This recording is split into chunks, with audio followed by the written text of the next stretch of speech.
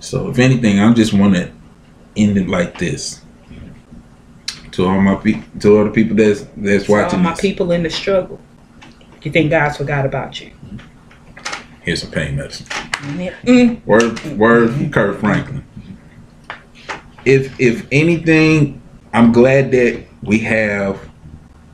I'm personally glad that my brother's here as well as my wife here. So you now have a perspective of many angles that is needed for this particular conversation, for this particular topic, because when it's all said and done, as men, we, especially Christian men, we have a job to do. We have an obligation, and the word made it clear of what that job is.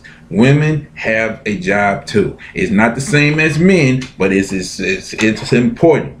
It's not as strict as men, but it's just as important. It's just as important.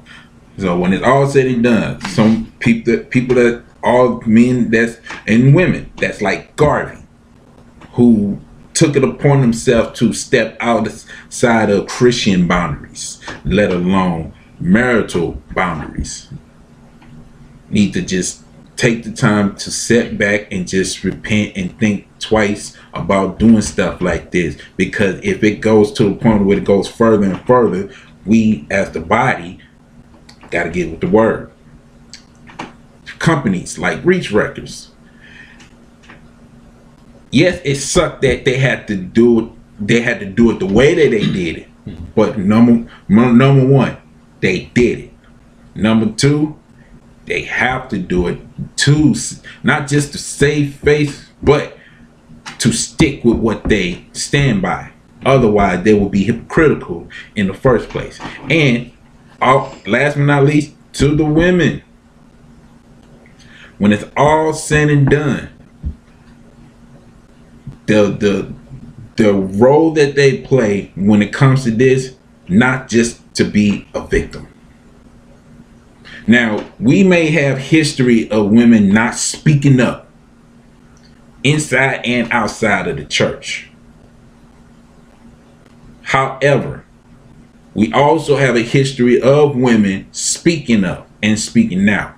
Now, even though at a time like this for GAWVI, we don't know the solid number of women that has been exposed by his pictures, but we do know one thing: despite how women is playing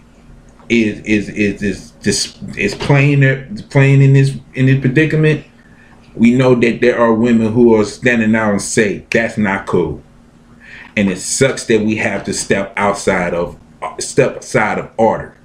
Because if anything, GAWVI should have exposed himself. GAWVI should have exposed himself along with his wife, well, now ex-wife. Yikes. It shouldn't have to get to the point where someone had to go on Twitter and Instagram and be like, this is the reason why they're divorced. You know what I'm saying? So anything, like my brother said, like my wife said, that same energy of exposing GAWVI, there should be a balanced energy to forgive GAWVI. Bigger energy. If not bigger. Because at the end of the day, like I said, it is so easy to expose someone to make that person hurt for what they, for the hurt that they provided to them. But Jesus has provided a way for us to be like, hey, yes, you're hurt. Yes, that person did you wrong. But if you don't forgive that person, you're no different from that person. So if anything, as much as we want to expose, first of all, let's do things in order. Decency in order. Yes. Matthew 18. Boom.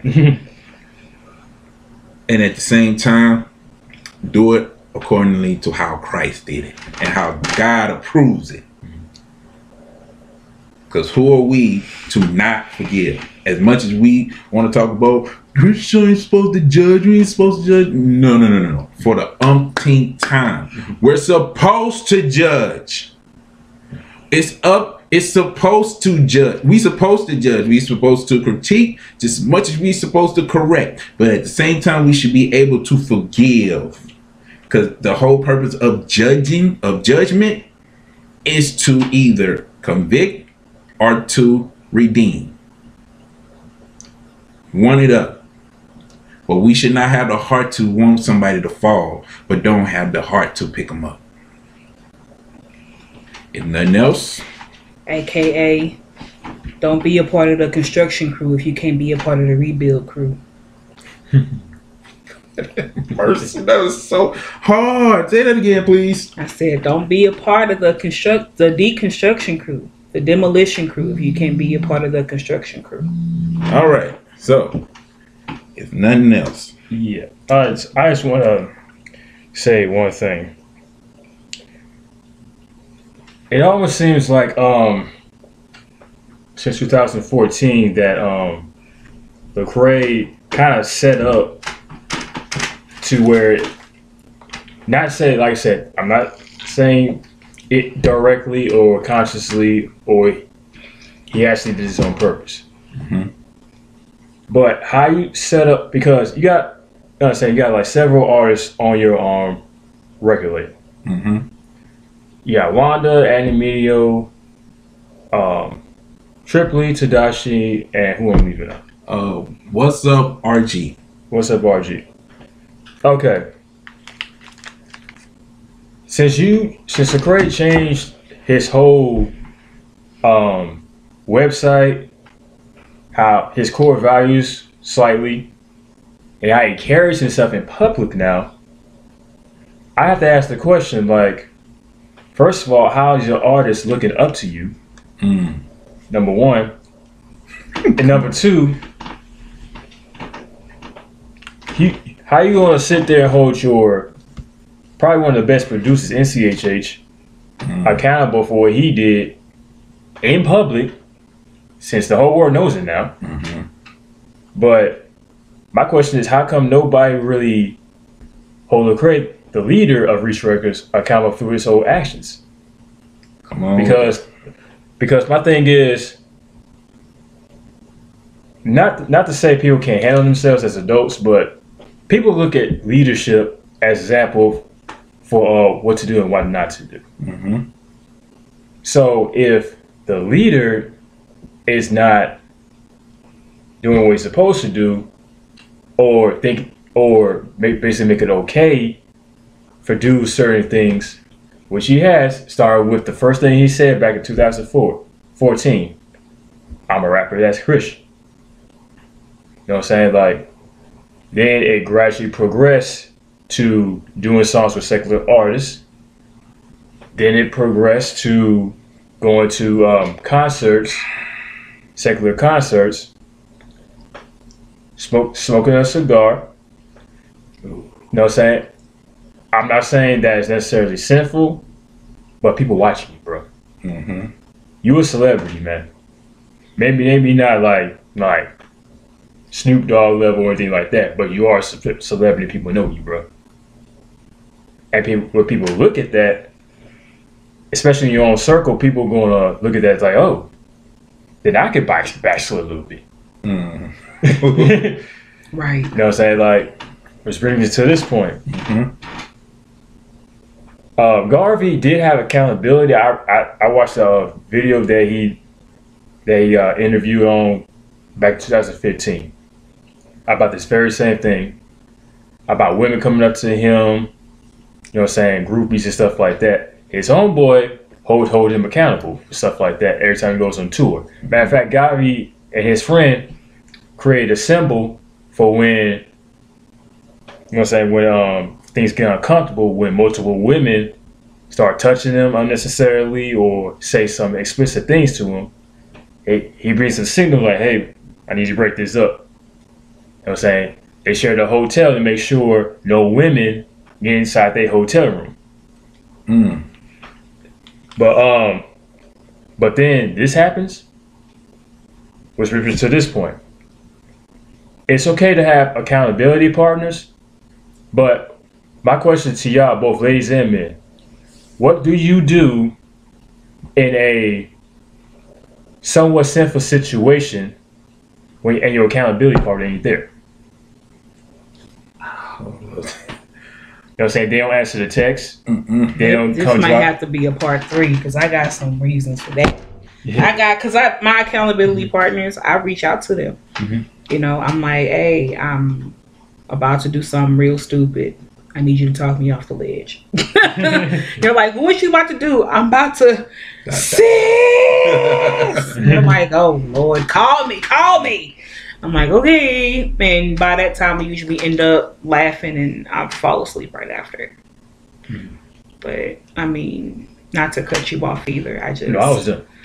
But that is a solid question. That it is a solid question, and I think that needs to be its own video, to be honest, because that's a big thing. Like, what do you do when your accountability is not there to keep you accountable? That's when holding yourself accountable comes into play. I mean, my biggest problem with the Lecrae, and I'm going on record to say that I'm prepared for the backlash, is that he says he's a rapper that's a Christian. You need to be a Christian who raps. Dig. You need to be a Christian first. Because when you're not rapping, what are you? When you are not in the face of a camera or in a studio, what are you? You're a rapper that claims to be Christian. So if you take away the rapper, are you still a Christian? Or are you just Lecrae? Because those might be two different people. I'm Jessica and I'm JL. Jessica holds JL accountable because without Jessica's prayer life, without Jessica's reading the word, without Jessica being able to go to God for when she sins, there is no JL. And that's just me being real on the topic. I mean, the whole point of this, and I just want to end it here because realistically, I'm starving and I want tacos. But I'm just being goofy, y'all. But I'm gonna end it, my part in this and say this: regardless of the situation, whoever was involved, accountability. Don't have your energy match the same energy that you use to gossip about it. Make your energy bigger to forgive. Because you need big energy to forgive big. Yeah. And there you have it. That's my wife, y'all. Yes. I'm the missus. She's so lovely. We pray us out. I'm going to. All right, bow your heads. Heavenly Father, Lord, we just thank you for this time together, Lord. We thank you for everybody who was able to tune in today and to hear our opinions and our differences of opinion and our agreements, Lord. Agreements, not agreements. But Lord, I just thank you, Father, for us being able to have an opinion, but Lord, being able to apply your word to it and being able to understand that while this is our opinion, Lord, the bottom line is you reign. We have to seek you in all things, God. And we just thank you, Lord. We thank you for every person that watched this video. We thank you for every person that shares this video and subscribes in Jesus' name. And Lord, we just thank you, Father, for this time that we have had together, Lord. And we just thank you. We honor you. We give you praise, God, in Jesus' name. Amen. Amen. Consider this the first time ever that we had somebody to just pray us out on record. So if anything, this is definitely going to be an impactful stuff. So without further ado, I want to thank my brother, Mr. Analytical, for coming along and dropping jewels as well as his piece. I definitely want to thank my wife for coming in and doing the same thing. I'm just kidding. But chances are we're definitely going to get Mr. Analytical to come back and bless us with another one from his heart. And I guarantee you this will not be the last time you will see my wife on this channel. So be prepared to be blessed in so many ways. But like I always say, there's a like button if you like what you heard. Dislike if you don't like what you heard. God bless you for doing both. Go on the comment board. Give me what's on your heart. And if you disagree, please do be disagreeable, but not disrespectful. Boom. Subscribe. Share this with somebody. Have this conversation be spread upon. Until then, as always, your boy P Lot, aka the Brick Slinger. It's your girl JL. I'm Mr. Analytical. Continue to sharpen one another. Support the kingdom. Take care and God bless. Laborers.